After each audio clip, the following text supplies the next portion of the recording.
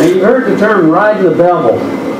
I can remember at a workshop one time, a hands-on workshop, one fellow had been turning longer than I had and had a better leg than I did. And he was having a hard time throwing chunks of wood, and I was watching a little bit, and I said, "Can I make an observation?" He said, "Yeah." And I said, "Well, you really need to ride the bevel." He said, "You know," and then I showed him what I was talking about, and that's that edge right there to illustrate. Let me get out my large bowl gouge here. That's the bevel. That's what you're riding. And probably a better term, Stuart Bandy used the term gliding the bevel. Someone else calls floating the bevel. You can't really rub on that bevel, you won't really cut. It's got to come off that bevel just a little bit. But only a little bit. Because this is providing the support right here for that cut. And if you press too hard, then you wind up dry wood, you wind up with that heating, but also you don't cut as much. You get too far up and you wind up in a scraping mode, and you just don't get as clean a cut. So you're pushing the bevel in the direction of the cut. So when I make my entry cut, for example, there's the bevel. The tool gouge is going to come all the way over here because this bevel is going to be almost 90 degrees to the work. And I tend to brace that entry cut with my finger. Because if you're not careful, it will have a tendency, if you don't get it exactly right, to kick back on you. So you can see the angle to get that 90 degrees. Once you make the entry cut, it doesn't take a whole lot to support it. But making that entry cut, if you're not careful, it can skate across the surface of the rim. Now I can adjust the tool rest. I can go ahead and angle it in a little bit.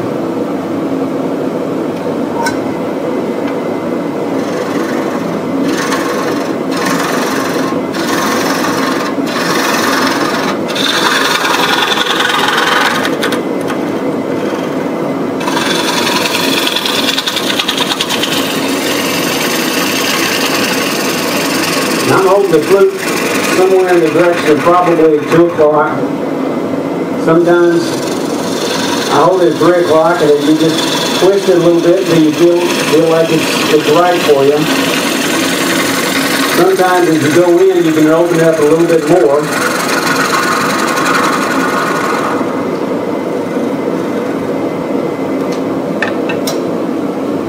Now this thing's going at about 650 RPMs. I could probably turn it a little bit faster.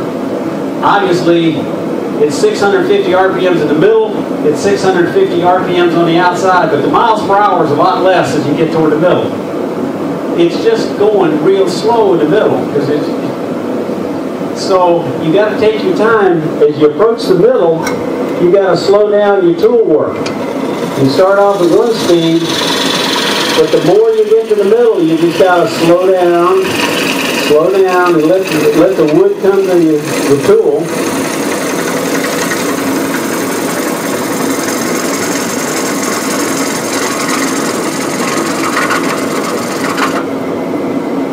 I can just feel, this is slinging water wet. I mean, I can just feel the moisture. You can see it. It's like taking a shower. I just want to give you a kind of a warm-up on that. I'm not going to finish this one. I'm going to set this one aside. We're going to pick up from the next stage.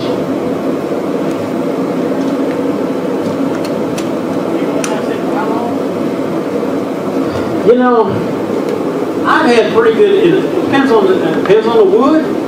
It depends on where you're storing it. It depends on how big a bowl it is. If it's a small bowl, I would say this one I could put it in a bag, and I'd feel pretty comfortable probably turning it in 3 months, maybe less. I've had some that I pushed it and waited as little as 6 weeks. You can get a scale, like a food scale, and you can measure it. It also makes a difference if it's been sitting out on your wood pile a while. For example, I brought some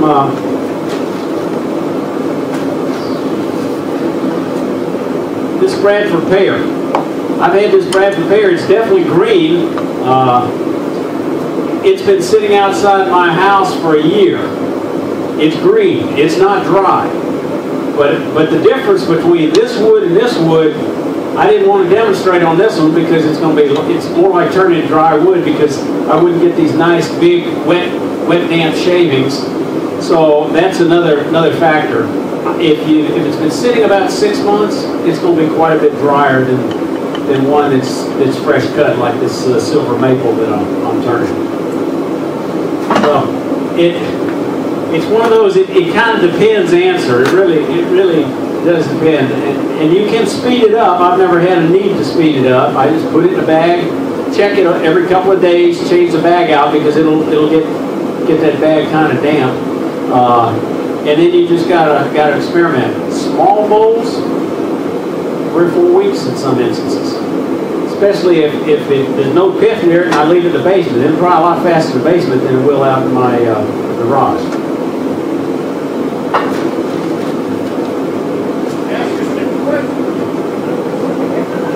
So I go in my garage and I open up a bag and I pull out a bowl. In this case, I didn't put anchor seal on it. I used shrink wrap tape, which also tends to work pretty well. And I just wrap it on the outside, and that tends to force the moisture drying on the inside, which is a good thing. You can see it was picking up just a little bit of mold, and this was only turned 3 weeks ago. I think I turned this the day after I got the invite to come down here and turn a beads of courage bowl with y'all. So this one is definitely probably not dry, but on the other hand, it's turned 3 weeks ago. Let's just see how much movement there's been. Some species will move. You know, if you use sweet gum, you're going to have a lot more of a problem with movement than you would with ash or walnut. In this case, it's just a little over 6 1/4 that way. It's just, there's not a 1/16 of an inch difference in the 2 directions on this silver maple 3 weeks later, and it was out in my garage. It'll probably still move. I'm pushing it.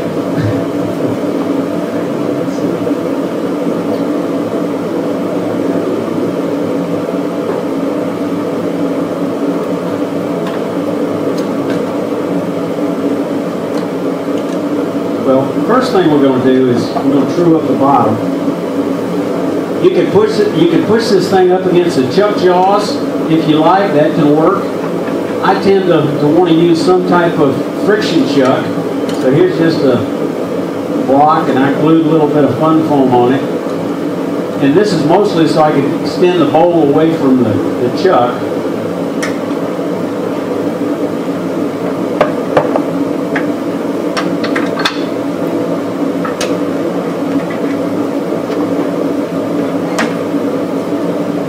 Pretend this is at least 6 weeks. I hope it doesn't move too much when I'm through. Now I left the mark. You don't ever take the mark off the bottom when you're rough turning it. So that allows me to get that live center right back into that center point there.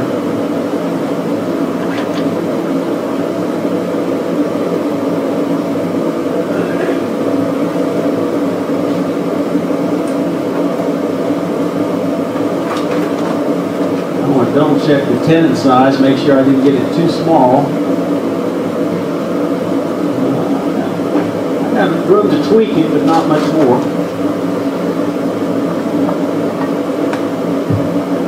So I'm going to use this detail spindle gouge, which means it doesn't have a very deep flute, so it's got a lot of steel. It's very strong, very stiff. You can hang over the tool rest, and it's got a little sharper point than a typical spindle gouge.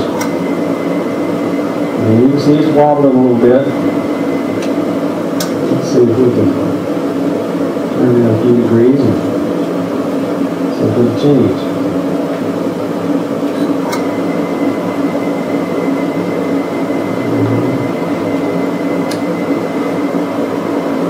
We'll turn it up to 850. Again, I'm bracing this with my thumb in case I get a little bit of kickback. Run that bevel directly down the direction of the lathe bed. Make sure I got a nice clean corner. Over that corner. And that looks good.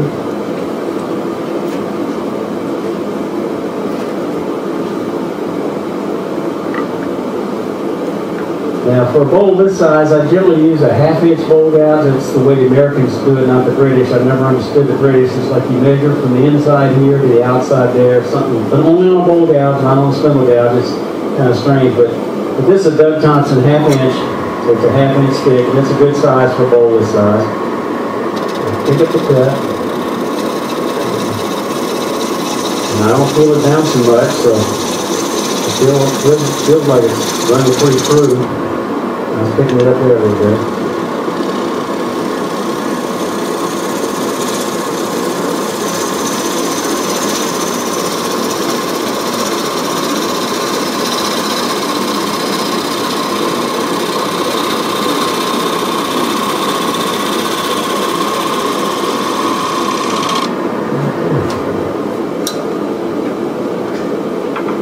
And I've got a pretty clean surface.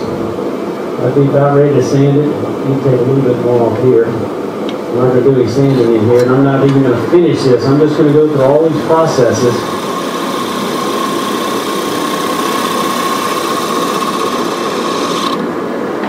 So you'll know how to do this. Any questions so far? I'll take off my friction chuck.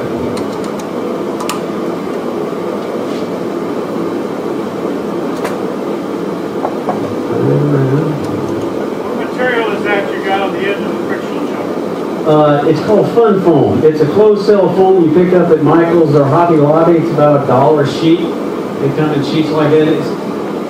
You'll see it in arts and crafts where they make little toys out of it. It's real cheap, works good. I use it on a vacuum chuck at home.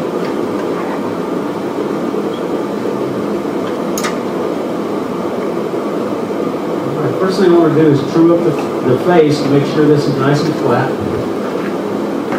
I'll go back to the bigger gouge for that. There's two ways you can do this. You can either cut it this way, you come across.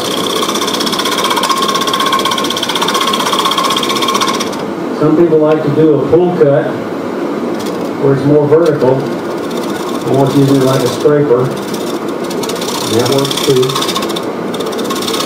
I feel it bouncing. I got a little bit more to go.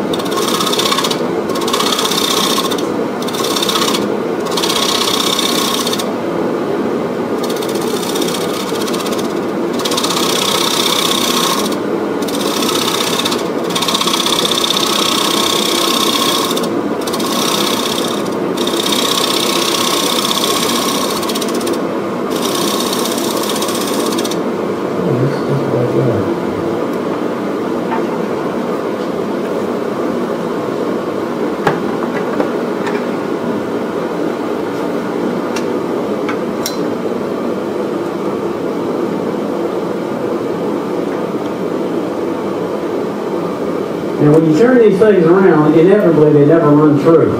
But if you can leave the walls fairly thick, in this case, I'd make this probably,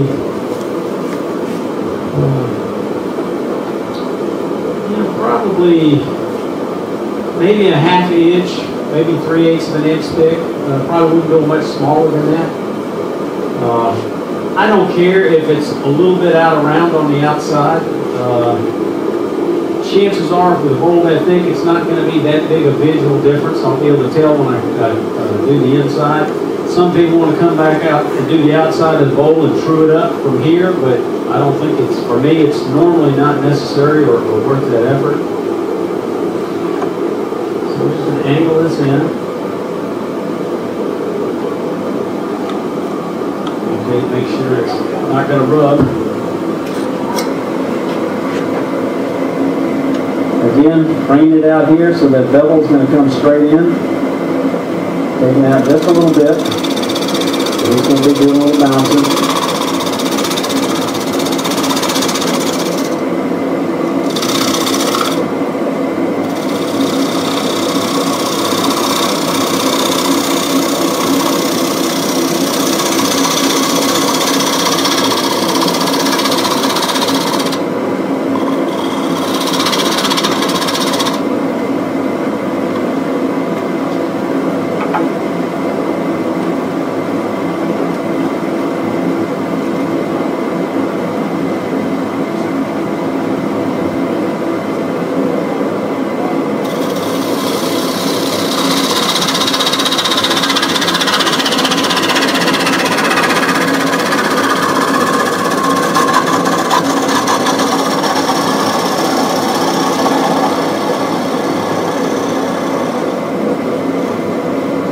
talked about putting anchor seal on that stuff. Y'all know what I mean about anchor seal? It's a wax emulsion stuff.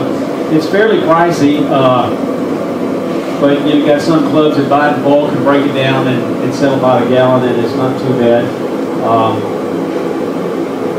You don't have to use that. I just find sometimes I do, sometimes I don't. Depends on the wood, the time of the year, and how I'm going to dry it. A lot of times I don't put any on it, but I found that that shrink wrap tape tends to work pretty well too, and it's fast and speedy. You just wrap it around there, and that'll help. I normally don't put any on the inside. I just put it on the outside to force the drying on the inside.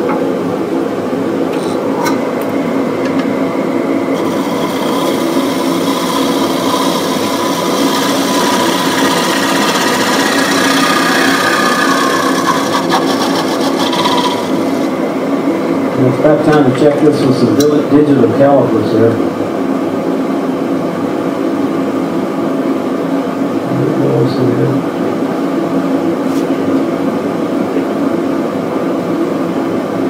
It's easy enough to make one of these depth gauges. This is some kind of plumbing fitting. I forget what kind. Frank kind of has this on his website, but it's in here with a hole drilled through it. So when you tighten it, it floats loose. It pulls against this brass rod and holds it tight. You hold it up flat on the inside, and then hold it on the outside, and just eyeball down it. And I've got at least 3/4 of an inch, so I can go a little bit further, but don't want to go much further on the bottom. And if you got these kind of calipers, that will generally work pretty well for a bowl. It'll do almost all of it, except you can't measure that bottom width with it, but you can do pretty well with that depth gauge. But you can measure the wall thickness pretty good by just you tighten this thing, and then you leave a little bit of a gap. And then you come down to see how that gap changes, and it's like all of a sudden I run out of gap, I won't go any further, so I know it's thicker than that as I go down just a little way, so I know I got a little further to go, and I can actually feel that.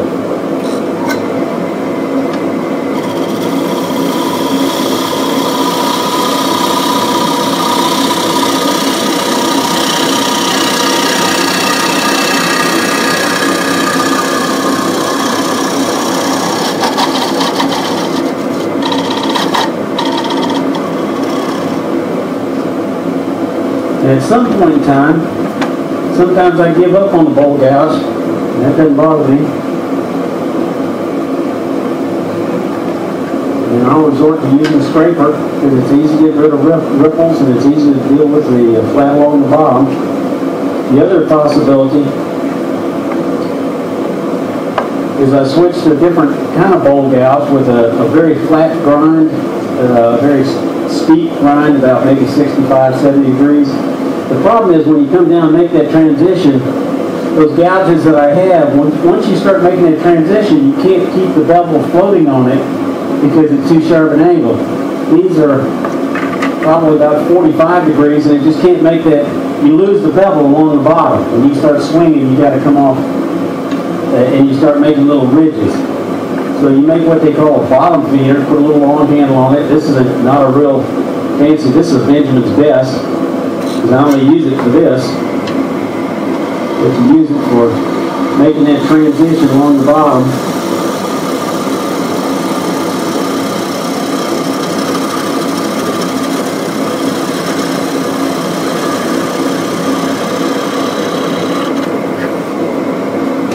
There's much support in here for that scraper.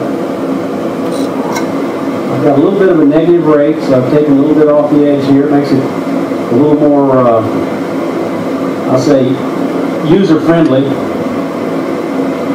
I want to cut on the center, have it just about flat.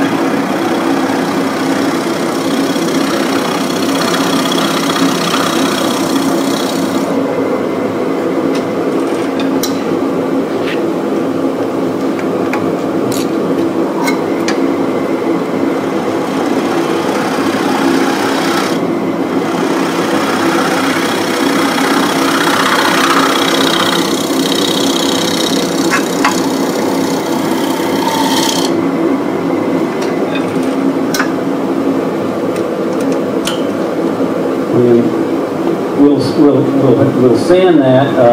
I'm going to leave some of these rough edges on it because I'm mostly trying to show you the process and steps because I don't have time in this demo to get through all the steps and do a perfectly finished box.